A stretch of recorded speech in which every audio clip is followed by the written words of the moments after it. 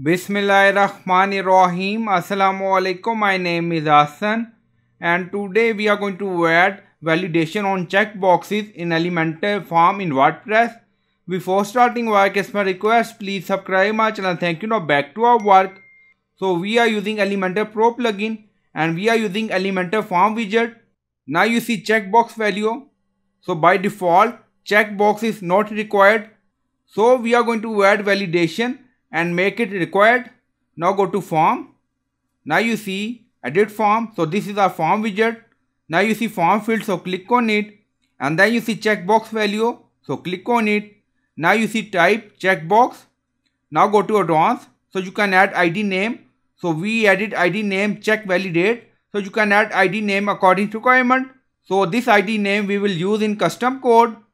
And then you see button. So click on it. And then in button you see button ID. So we are going to add button ID also. So we added button ID send -form. So you can add button ID according to requirement. So we are going to use button ID name and checkbox field ID in custom code. So if you want, you can add custom code using WP code plugin, or if you want, you can use HTML widget and then you can add custom code. So it's up to you. So you can install this plugin WP code. On left side you see code snippet and then you see add snippet. So click on it and then you see add your custom code. So again click on it and then you see select the code type. Now select PHP snippet. So click on it and then you see create custom snippet section open. So you can add title and then you see code preview. Now paste code and you will find this code in video description or in comment section.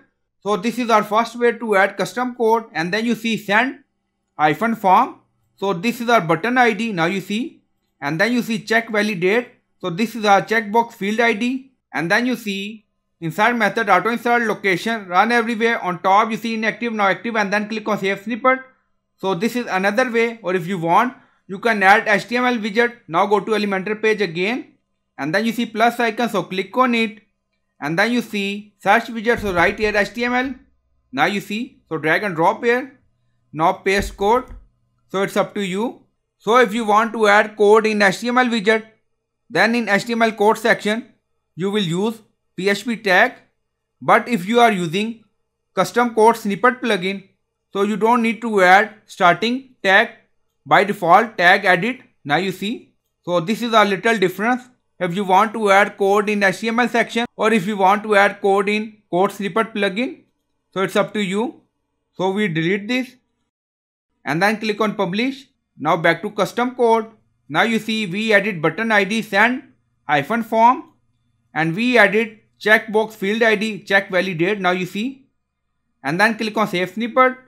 Now snippet created and saved. Also you see alert message, please select at least one checkbox value. Now go to form again, click on it and then you see checkbox advanced. Now you see ID check validate we added in custom code. Go to button and then you see button ID send -form. Now go to form page and refresh the page. So now we are going to fill this form. Now add name. Now add email. So first we don't enable or check any value from checkbox and then click on send. Now you see alert, please select at least one checkbox value. OK. Again click on it. Again you see error. So form submission not done. Now select any value and then click on send. Now you see form submission done. Again fill the form and then click on send. Now you see again error. So you can add this custom code and then add button ID here and then add checkbox field ID here. So I hope you like this video. Please like, comment, share, subscribe. Thank you for watching.